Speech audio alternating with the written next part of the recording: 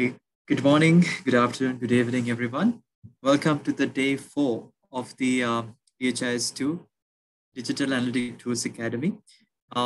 Today we are going to have a very interesting topic that we'll be covering, which is the pivot table.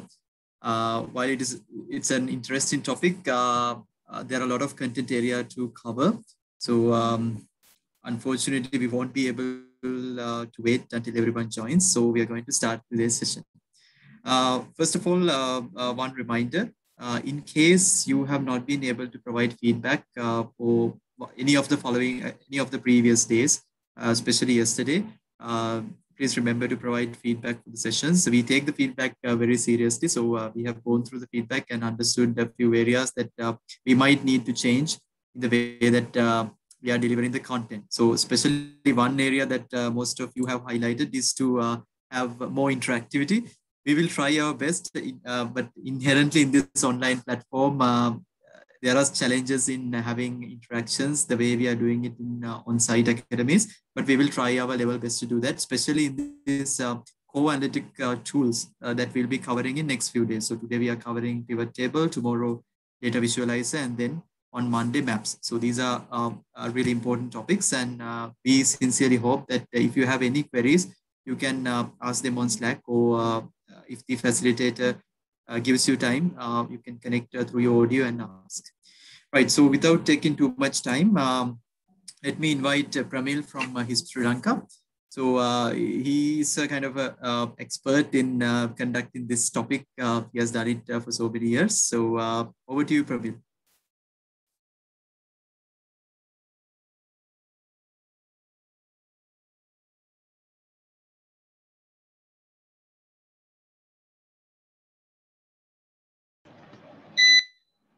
Good morning, good afternoon, and good evening. Hope I'm clear and you can see my screen. Yes. Can hear me also, no? All fine. Right. So as Pramod mentioned, we are starting the analytic tools component of this DHIS2. That is one of the 4 components. That is the pivot tables, data visualizer, and maps, and also dashboards. So we will be starting with the pivot tables today. And tomorrow they will be doing the charts, and then followed by maps and dashboards. So these are very important topics, and so I'll try to go slow, and we will cover the most important things during the show. So objectives for this today's session is, first we are going to describe what a pivot table is, and then we'll demonstrate how to modify a pivot table, and then how to create pivot tables in the app, and also how to use the options and pivot table layout, and how to use the categories and organics as disaggregations, and explain how different number types can be used in DHIS2 pivot tables, and demonstrate how to apply legends to pivot tables, and then explain how to add descriptions and sharing features, and also how to do that. So the session will be, there will be a small presentation which will be followed by demonstrations, and after that we will be giving some time for you to practice the exercises in the DHIS2 instance. So moving on to pivot tables. So as the mention says, it's a table. It has rows and columns, and it's a visualization type with rows and columns. So anybody who is familiar with Excel and other spreadsheet tools must have used pivot tables before. And what pivot means, you can change the number of dimensions in the table. That is, you can change any number of dimensions, add them to columns, and change them to rows. Likewise, you can pivot within the table. That is why we call it a pivot table. So it is a good analytic tool, and especially pivot tables are used when you have to analyze a larger chunks of data, and also when you have multiple dimensions within your visualization, within your analysis, then you can use pivot table. Unlike in charts and maps where you can't do this, handle big number of data. So moving in the presentation, so creating a pivot table in DHIS2 is simple. We have just 3 steps. First, you have to select the data, periods, and the org units. That is the 3 dimensions in DHIS2. And then you can alter the table layout as you wish. And there are additional options which you can use in pivot tables to make them look like you want and modify them accordingly. So just 3 steps, 3 simple steps, but you have to remember these steps. So moving back onto the basics in DHIS2, I hope everyone has undergone the fundamentals, online fundamentals academy before coming into this one. So you must be familiar with the 3 W's in DHIS2. That is what, when, and where. So these are the basic fundamentals when you are creating any type of analytic tools, any type of visualization, whether it's table, a chart, or a map. You have to make sure that you know these things and you select these things. So when you move on to what is the data we use? It could be indicators, it could be data elements, it could be reporting rates, or it could be tracker data with individual data. So that is what comes under what component. And then in the when component, it's a period. So there are fixed periods and relative periods where we will describe when we are moving on. And third component is where. That is the organization unit. This is where the data is coming from. So there is user dependent org units and also fixed org units. So we'll describe those also when we are doing the layouts.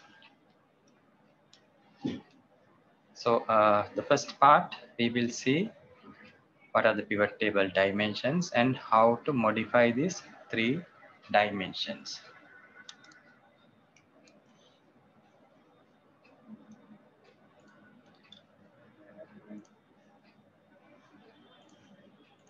So I'll be sharing the DHIS2 instance. Hope you can see it now. So when you log on to the instance, this is where you land on the dashboard. So where are we going to create the tables? So if you go to the apps icon, the 9 square icon, you can see different apps which are available to you. So now in the latest versions, the pivot tables and pivot tables and charts are both embedded in the data visualizer app, which is right down here. Earlier there was an app called pivot table. It is still there, but we will be using the data visualizer now to create both tables and graphs. So what you can do is you can search for visualizer and filter that app and launch data visualizer. Yeah, so the Express is now. Sorry. So when you launch data visualizer app, this is the layout we see. I'll start with opening up a table so that the layout is much more clearer. So to open a table, you go to File and then click Open. Here you can see a list of tables and charts which are saved in the system. So as I mentioned, both tables and charts, both are now in the data visualizer app. So if you see on the top, there is a box to filter, to search what you are looking for. And there are 2 drop downs on the top right hand corner. One is for all types, that is, you can see both tables and charts. But if you want to see only tables, you can click pivot table. Or if you want to see a particular chart type, which we will do tomorrow, that you can also do. So you can pick pivot table if you want and search for tables only. And then the owner. If you want to see chart tables created by you, you can filter it like that. Or if you want to see tables created by others, you can filter like that. So I'm going to open this HIV testing table, HIV test. When you type, it will filter, and I'm going to open this first table, HIV testing performance by sub-org units. So when you click on that, we will see the output like this. So now you can see that pivot table has been opened on your screen. So any volunteers to describe the table which we see now?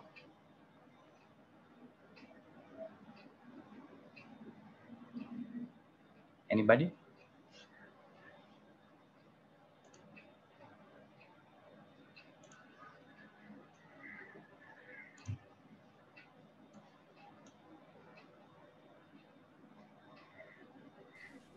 Am I audible? Yes, Yes. you're audible. Yes. Yeah, so this looks like the pivot table for testing by for the last 12 months in the sub-organizational units of animal region and food region. And we're looking at HIV tests performed, HIV test positive, and the test positivity rate. Thank you. Right.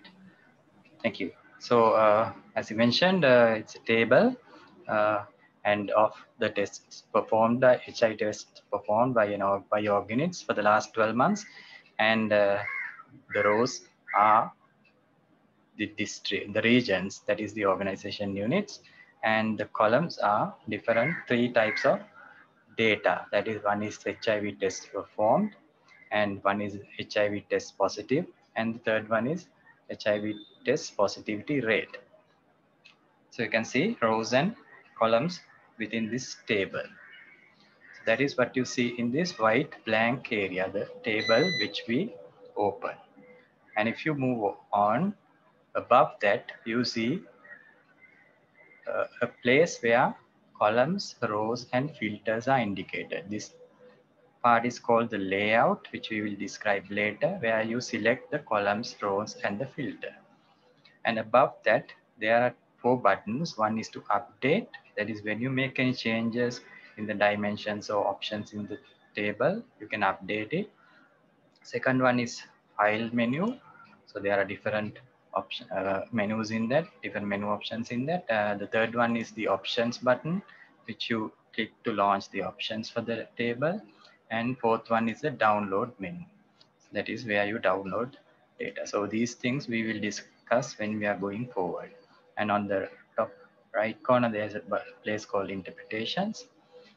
And that is about the right half of this. And now if you move on to the left half, so on top, you get this drop down where you select what type of analytic item you are going to create.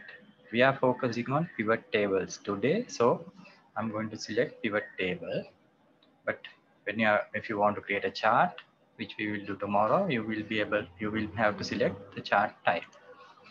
Then there is a list of dimensions which you can use for the table. There's a filter button also for the dimensions, and below that we have the 3 main dimensions.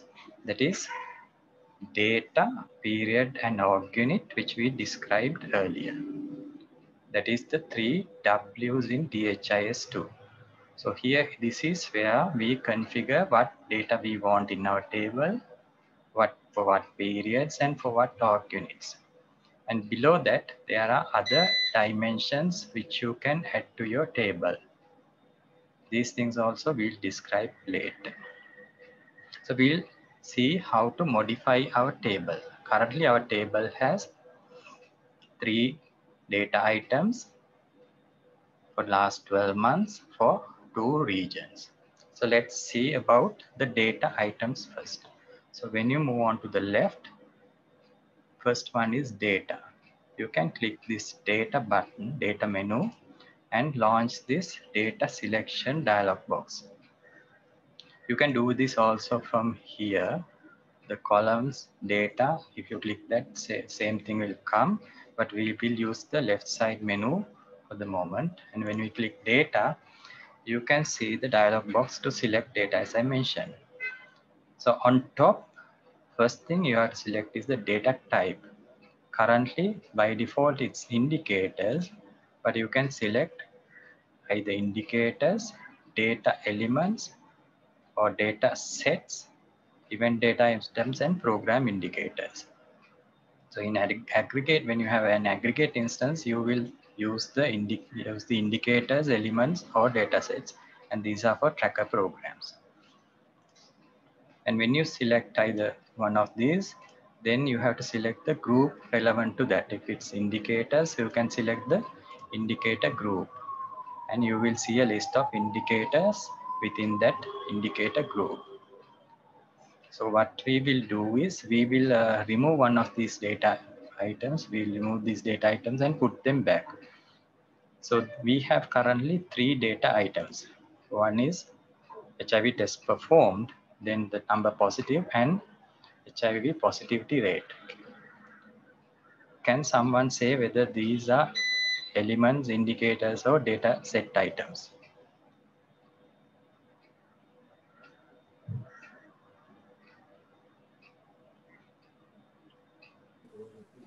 I think the test positivity rate is an indicator. Then the HIV test performed is an element, data element, and the HIV test positive is also an element, which is used to come up or to calculate the indicator for the test positivity rate. Yes, correct. So the first two are data elements, which are raw data captured in the system. And the third one, the positivity rate, when you see the word rate or percentage or things like that, you can guess that it is an indicator, because we don't enter the rates and percentages into the system. We calculate it using the raw data which we enter.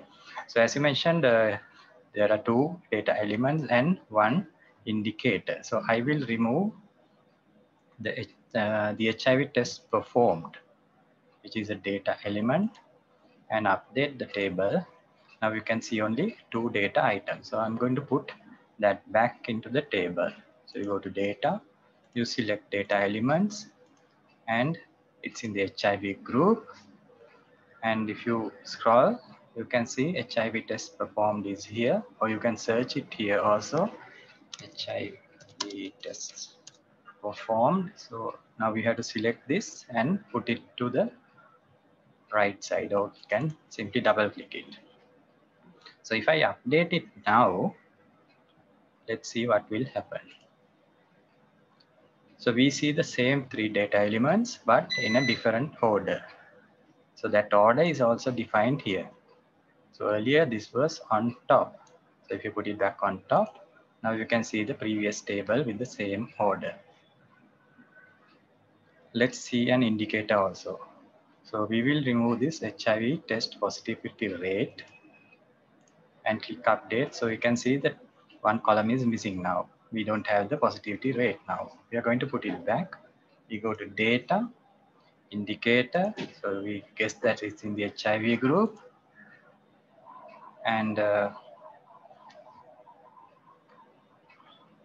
we'll search for it, positivity. So we have this HIV test positivity rate.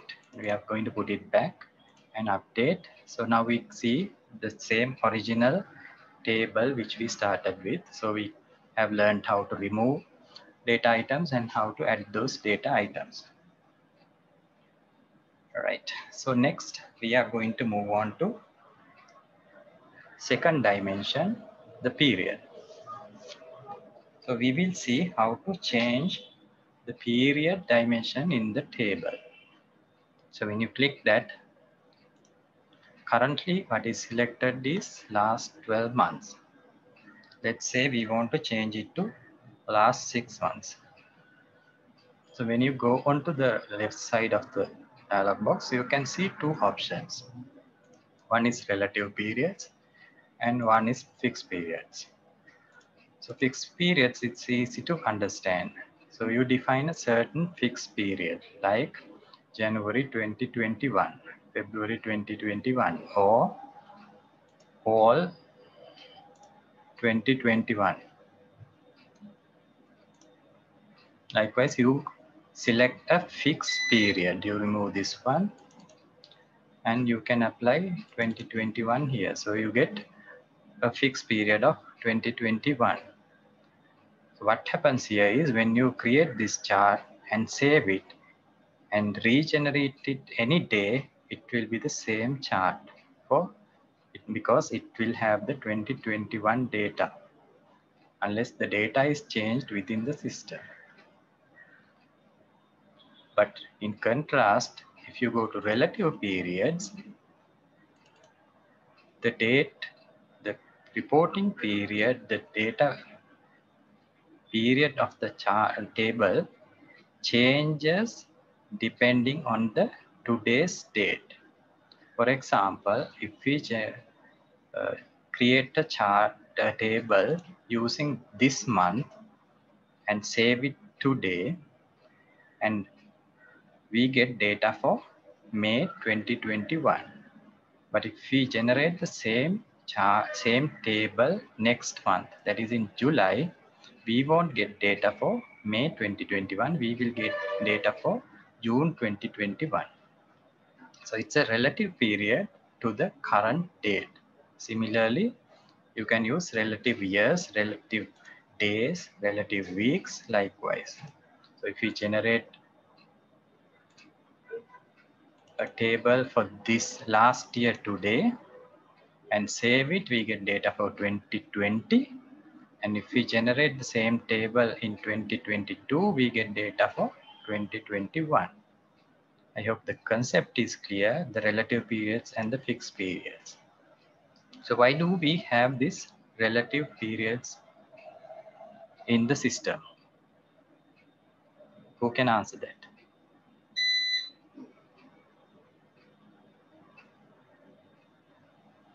Sorry, what's the question again? Why do we have relative periods? What is the importance? Any main place where we can use the relative periods? I always want to see the last 3 months report. Always want to the fixed period. So in that case, we use the relative period. Right, so in dashboards, we can see then it's convenient in using it in dashboards. Yes. So the main use of this is in the dashboards. So if you create a dashboard using this month, if you create a table using this month and put it in the dashboard, and when you come next month and just on the dashboard, the data will be updated. You don't have to do anything. So its period is relative to the date. So the dashboards will be automatically updated. So that is one place where this is important.